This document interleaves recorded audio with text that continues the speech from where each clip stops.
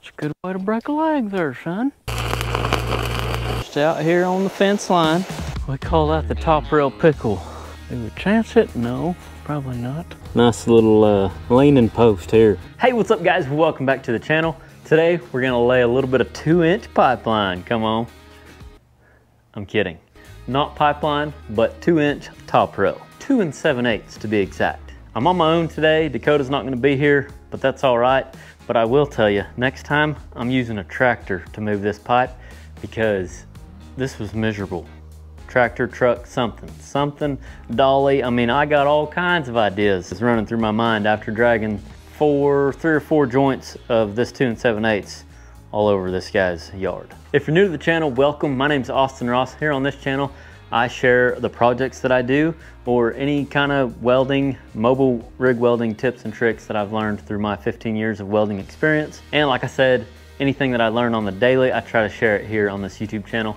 Thank you for being here. And for those of you that are here every week, thank you for being here every week. We greatly appreciate you stopping by every week and watching the videos. Also, for those of you that are new to the channel, check out arosswelding.school for the online courses that we do offer, one of them being the pipe fence course. It may not be open for enrollment depending on when you're watching this video, but you can get on a waiting list by leaving your email and we will shoot you an email whenever we do open the pipe fence course back up for enrollment. So yeah, today we're gonna lay some top rail. I'm gonna show you what I do in the corners where both top rails meet, and you're also gonna learn what the top rail pickle is. That's just a term I dubbed. I've never heard it called top rail pickle in my life. I just called it that whenever I was in that situation and I thought of it, and it sounded like a good name because this literally happens quite often whenever you're laying top rail by yourself. If you had another person, you wouldn't get in a pickle. All right, so we've got this side all fit up. I'm not gonna tack anything until I get everything laid out, like all my top rail laid out on that long run back yonder. I say that and I may need this clamp or something, so I may end up coming back here and tacking this side off. That way I can have my clamp to fit these up, but I'm fixing to drag a few joints over here, set them up in stands, saddle one end to go right here, and then cut off the collar on the other end. Actually probably potentially pull a measurement. That way I don't have to cut it on a ladder like I did this one. 10, 20, 30. Actually, I may not. It might be close enough. Depending on how long that joint is, it may be close enough because this right here is 30 foot from the corner and the joints are roughly 30 to 32 feet. So to kind of do the same thing, make our joint land right here close to this post to keep it from drawing as bad. Whenever I say drawing, whenever I make a weld on one of these, on these top rails, sometimes if you look down the fence, you can see little waves and stuff in it. And it's not a big deal because you usually can't see it from this angle. And when with post and top rail, with 2 7/8 and 2 3/8, you're gonna get some waves anyway whenever you weld these.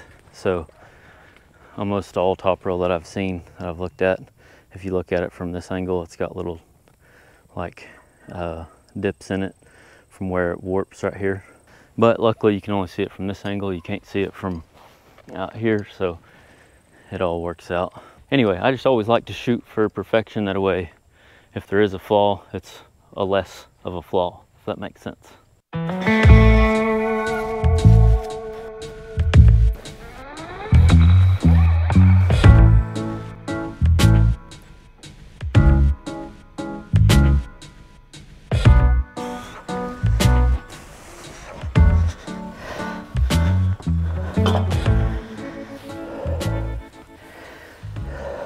All right, so all I did here in the corner on my top rails is I just trimmed off the slightest bit of ear right here. That's what we call the longest part of our saddle here, is the ear. I just trimmed off the slightest bit, that way the other top rail could slide right up underneath it.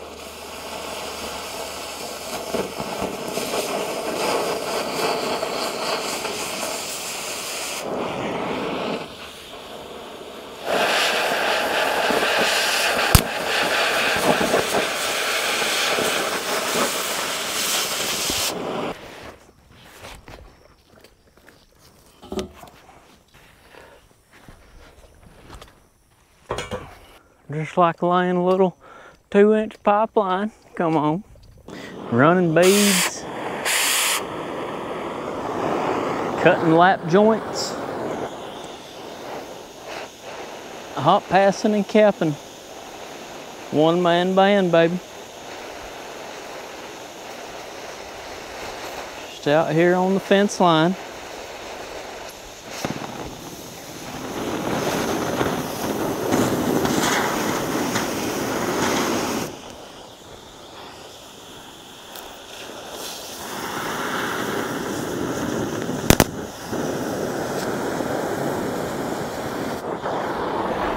Snap, crackle, pop. Don't let it startle you.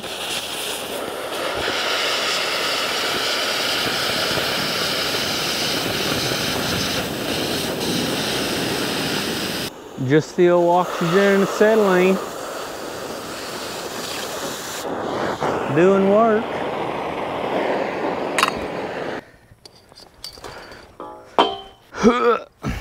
Lift with the knees, not with the back.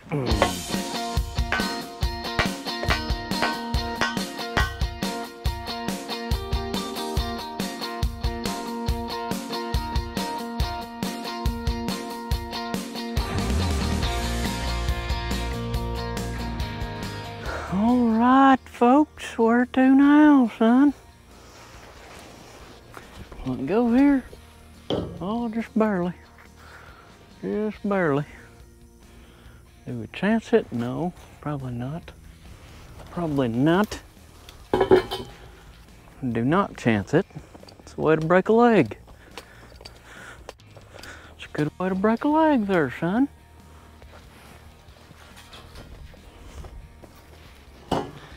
Alrighty, 3 joints down. 1 more to go, boys.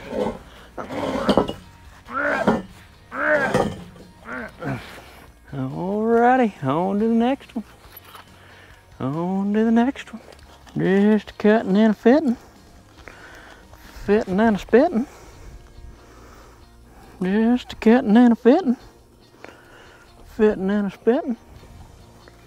Welding on the fence line. Enjoying every bit of it, or at least now that all the pipes moved. Moving that pipe was hard on the old 32-year-old Aros. Come on. Hello. It's getting more and more satisfying as we go here. Absolutely love it.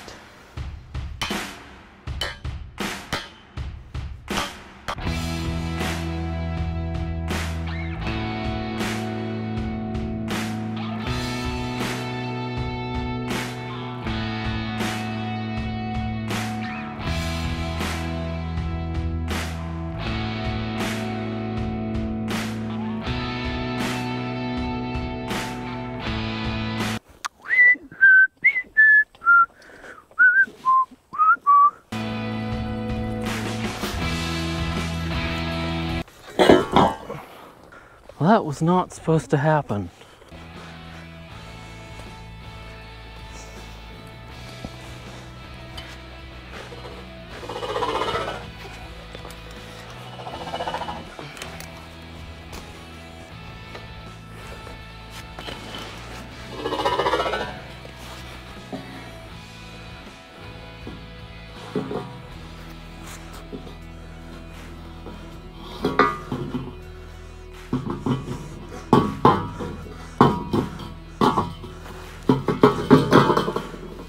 We call that the top rail pickle.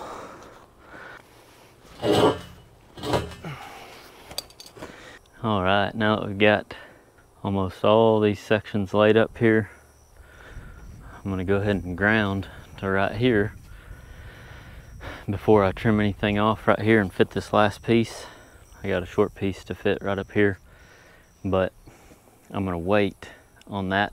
I'm gonna go ahead and tack this top rail together, tack the whole top rail together, make sure everything looks good. Probably put 3 or 4 tacks at each section, at each joint where the joints meet. Like right here, I'll come through here and tack top, bottom, sides on all these sections. And as long as everything looks good, I'll go through here. I've actually already checked them, made sure all these are still plumb.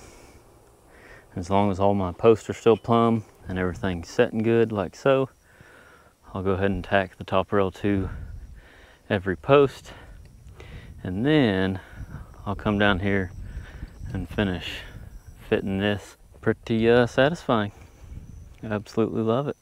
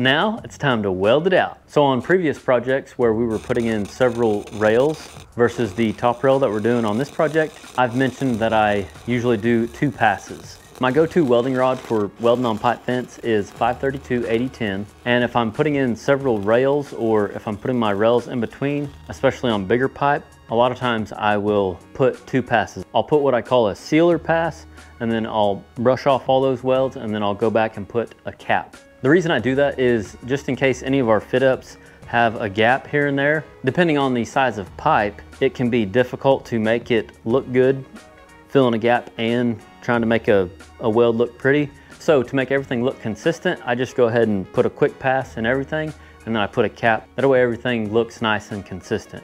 With top rail, I normally try to get away with just 1 pass if possible, mostly due to the warping that I was talking about, or the drawing that I talked about earlier in this video. That's why I try not to put any more weld on it than we have to. Boy, this tree sure is a nuisance. But then again, looky there. Looky there, boys. Boys and girls. Makes a nice little leaning post here. You know, comfort is key on welding.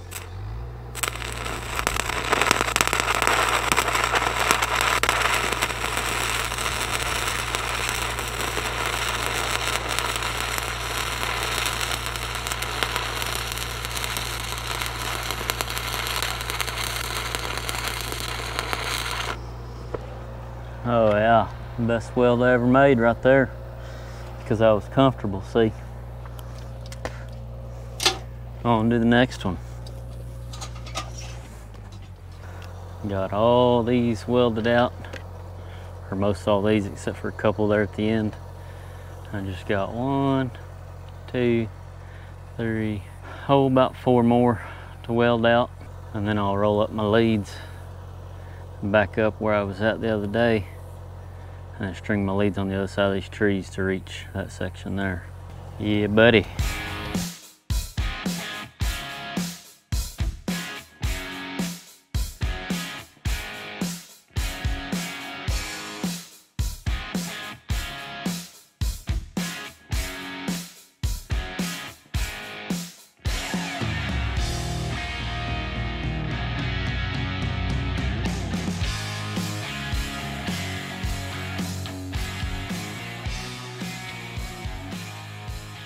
Went ahead and went through here and sanded down our welds connecting our top rail sections.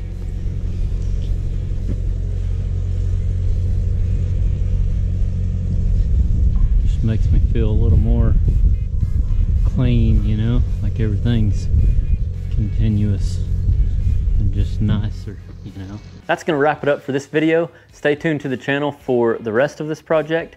We're gonna continue in next week's video on this project, making any kind of progress that we can. Thank you for being here till the end of the video. It really helps the YouTube algorithm whenever you watch the whole video. So if you're still here, we greatly appreciate it. Thanks for stopping by. If you're a regular viewer, thank you. If you're a new viewer, thank you so much for being here. Have an awesome weekend. Don't forget to check out arosswelding.school for the online courses that we have. Also check out arosswelding.com for the online store where you can find soapstone and a few other things that we carry in the Aross Welding store. Have a great weekend, and remember, learn something every day.